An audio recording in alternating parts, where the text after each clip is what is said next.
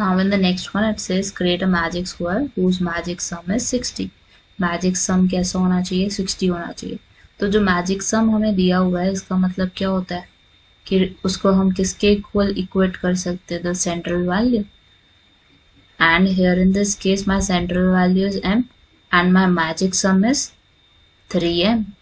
तो हम 60 को किसके इक्वल लेंगे? 3m के.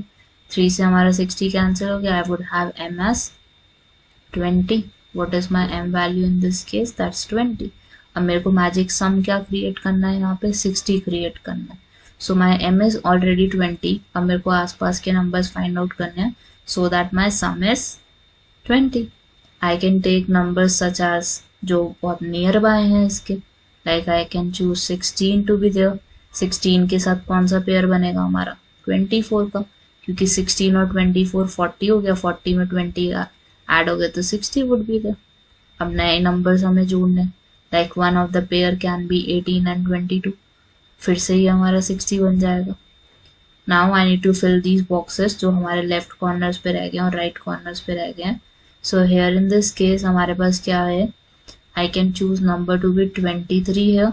23, 18 एंड अ ऑड नंबर, ताकि हमारा 60 बन सके. अब 22 इज एन इवन नंबर और 2 ऑड और चाहिए ताकि 60 क्रिएट हो सके हमारा. सो आई कुड राइट 21 है. आई कुड राइट 17, जिससे कि मेरा क्या हो जाएगा? ये कंप्लीट 60 बन जाएगा. Now you can check the diagonal as well. ये भी 60 ही क्रिएट हो रहा है. So you can understand this is how you would be creating a magic square.